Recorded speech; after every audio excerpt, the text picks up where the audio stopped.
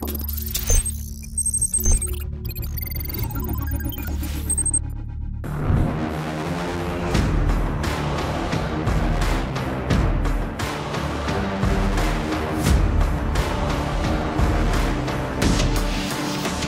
friends, welcome to Car and Bike, and today we come to you with a very important car. This is the all-new Maruti Suzuki Alto K10. You look at the Alto brand in totality, has been India's largest selling car for a very long time until 2020, because that is when the sales of this car was stopped because of BS6 regulations, and now the car has made a comeback with a new BS6 engine, the K series engine, BS6 compliant. Now the only thing that's changed here, because a lot has changed in terms of design and features as well. Let's begin with the design. A completely new look on the Alto K10. So now when you compare this to the Alto 800, you will find a lot of difference in the way both the cars look. Especially on the front, the face has completely changed. You see this new honeycomb grille. No use of chrome here, all black along with the body color. And yes, you have chrome on the Suzuki logo here. Probably DRLs are missing, like you see them on the Espresso. They could have been given on the car here as well, on the face of the car. Talking about the profile, let's begin with the 13-inch wheels. Nice looking covers on them, looks proportionate to the size of the car. Then you look at the mirrors here, they don't get body color, you get black color on the mirrors. Overall 6 colors to choose from, out of which 3 are new on the new Alto K10. A nice looking silhouette on the car. That's the case for the rear part of the hatchback as well. Looks quite fresh, looks quite modern, and of course looks quite different from what the car was earlier.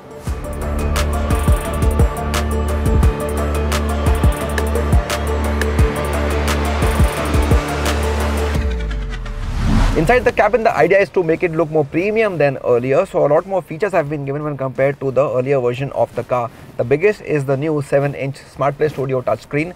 It's nice to use. We've seen this before in many cars from the brand, and of course it's compatible with Apple CarPlay and Android Auto as well.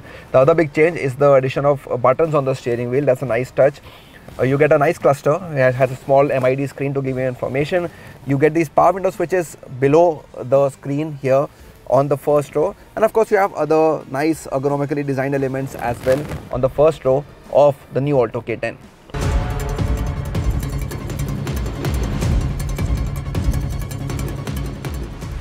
So yes, the 1-litre K series petrol engine does its duty on the new Alto K10.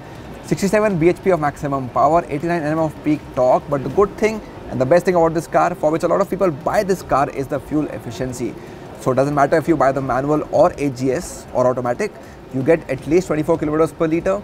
The good thing is that on the AGS, the mileage is even more than the manual, which is almost 25 km per litre.